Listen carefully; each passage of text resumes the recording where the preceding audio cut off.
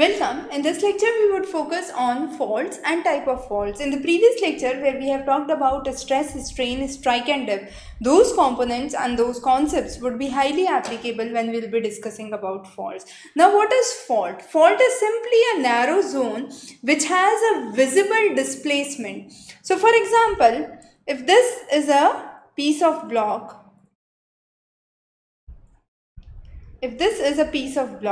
I can say there is a clear displacement which is visible because this green line, which originally should be here, is now at a new location. And therefore, I can say what is fault? Fault is nothing but a real visible displacement that you can see on a surface structure. So, not only in the basement of the layer, but even at the surface, you can understand the topography very well, and this explains a discontinuity.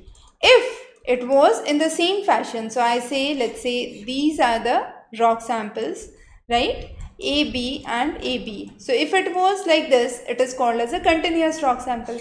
However,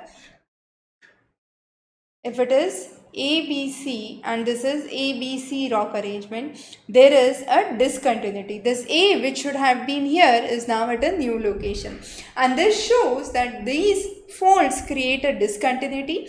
Discontinuity could be either in the velocity or in the displacement associated to it. Now, when we focused on faults, we understood that because of the compression, there could be folding that can occur.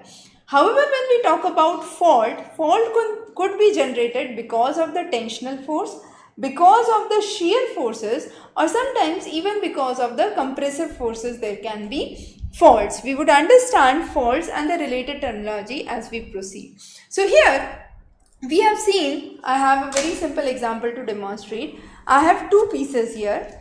Now these two pieces, understand these as two surface rocks. Now as you can see, they have two layers, the blue one and the black one at the bottom, right? Now when the yellow one and the black one at the bottom. Now when they are aligned together, it appears like this.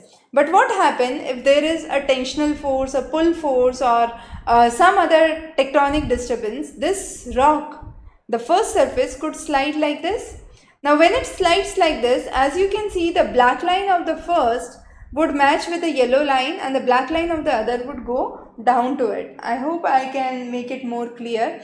So initially this was like this, okay. Now it has been displaced. So this part which is moving down actually, or is moving along the dip, is called as the hanging wall. The other part which remains stable is called as the footwall. So terminology is to understand here. Footwall is the surface part which remains stable. The part that moves along the dip is the hanging wall. So when we have a structure like this, to demonstrate it better, okay, I would say that this is sliding, right? Now when this part is sliding, this is the hanging wall, the original part is the footwall. Another important thing, with the surface, this component is what is called as strike. It is with reference to the north and south. Perpendicular to the north and south is what is called as dip. So this angle is called as dip. Dip angle is perpendicular to the surface, right? So the dip angle is perpendicular to the strike and is making an angle with the surface. So this angle is dip. The other angle other than the dip which is formed is known as head. Okay, so another important terminology. I can say this head is nothing but 90 minus dip. Now, we understand what is footwall, hanging wall, strike and dip. Head we understood, that is the angle which is 90 minus the dip angle. Throw and heave. Throw is the vertical component, heave is the horizontal component. So H for horizontal, H for heave, and throw is the vertical component. Another important thing, this part was the original part is this, and this is the original part. So this is what is called as the net displacement of the rock.